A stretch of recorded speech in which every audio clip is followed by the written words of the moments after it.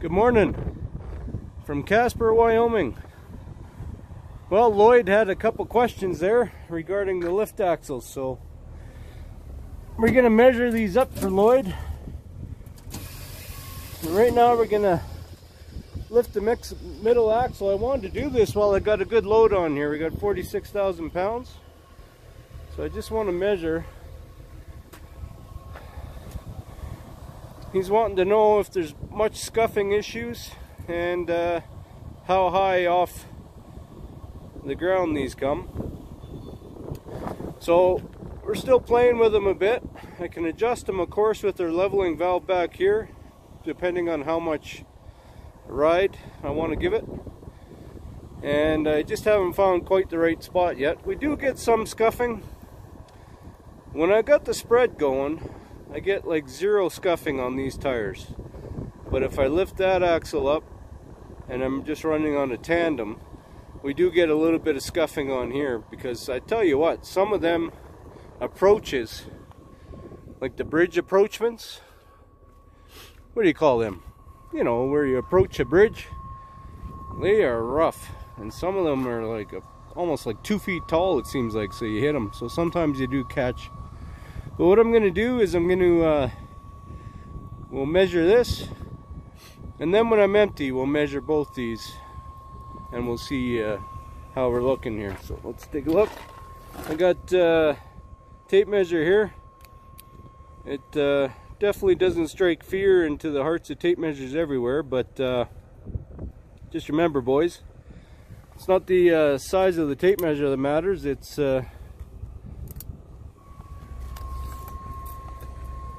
how stiff the tape is. Okay, what do we got here? Can you see that? I can't see. 3.5 inches. So we're up about 3.5 inches. Alright. I'm at my unloader here. I'm just monkeying around with some stuff. I'm just at customer here, so let's go get unloaded. Well, we're done for the day. We made it here to Kit Carson. That's what that says. K-I-T, Kit Carson, Colorado. Let's grab my barking cricket tape measure and let's go measure some stuff up. Oh, it's still windy. It's been at my back though, so we got emptied. It's funny how I just kind of go from one sentence to the other and I don't stop or pause or nothing. Beautiful day. I got emptied. We got a couple left. And yeah, so here we are. Hopefully you can hear that. Let me go on the other side. Oh, got to take that nail out. Ah, I love oil tools. Look at the junk they leave everywhere. Huh? Look at all that. I had him up, these guys up front there, behind all that big stuff. Okay. So we're light. We got almost 12,000 up there. These guys are about 2,200. We got about 15,000 pounds. I could just run with the two up. But like I said before, a couple videos ago, I don't like the stopping power that I got with just the rear axle and the truck, so I run with the tandems. So we're kind of level. Let's see what we got here.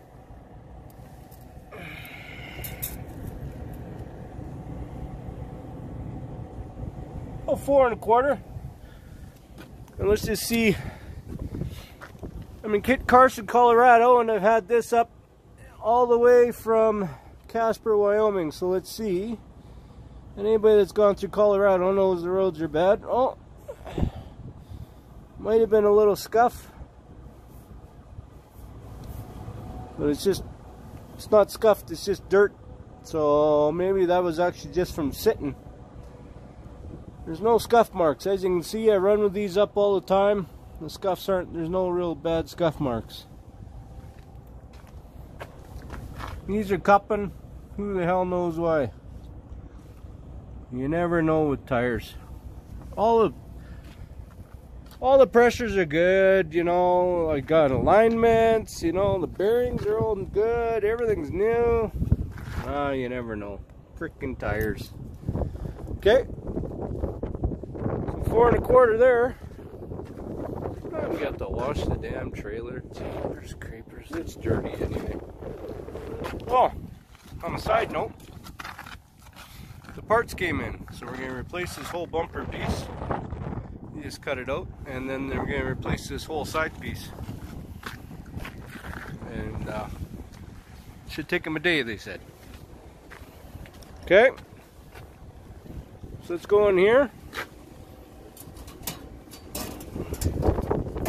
So we just got the front one up right now. Let's put up the middle one. There we go.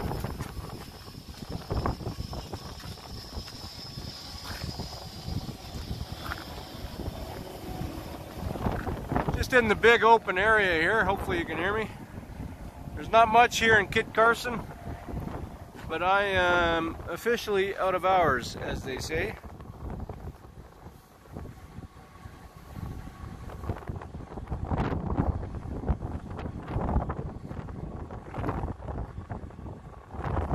So like I said, I've been adjusting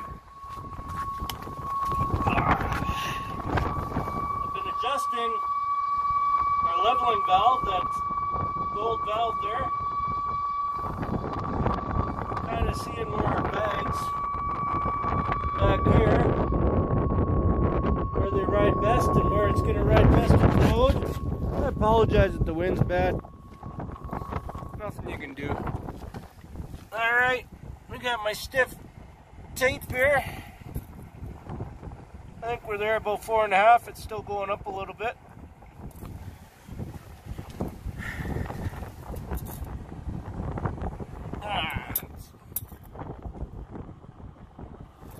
Still about 4 1/4. So that middle one goes up a little more, but could also just be where we're sitting. We're not on flat ground. We're just on gravel here. So I would say we're both about 4 1/2.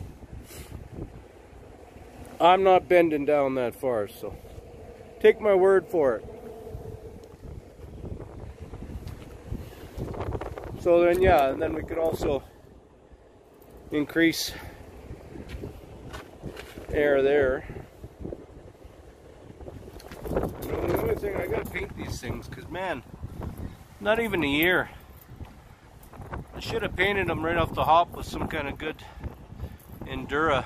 I thought that's what they had on here, but maybe it was just black primer. So we're going to paint those things up. And under there, the brackets that attach to the swing arms. So that's where we're at.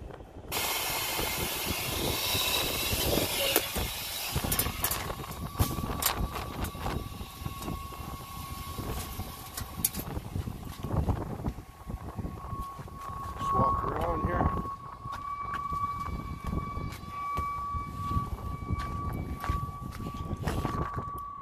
I had a nail in the end, just holding them. If you go back a couple videos, I had them 2 boards here with another one stacked on top to make that whole pipe level. I just put nails back here and back there, just in case that bottom board wanted to work its way out. I forgot to pull that nail out.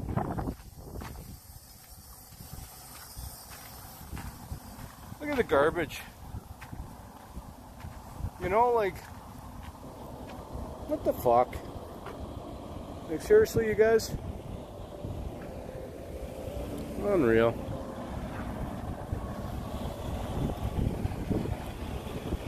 Tarp's doing good. Tires are doing really well. Got a different one there because they lost one of my caps. They lost one of these, so they had to use one of them, and I sent one of these off to get recapped. So yeah, I will be changing that out so it'll be the same tread as all these other ones. One of these days, when I get back there, it's holding up pretty good. All right, hope all is doing well. I'll let you know tomorrow what I get. Bye for now.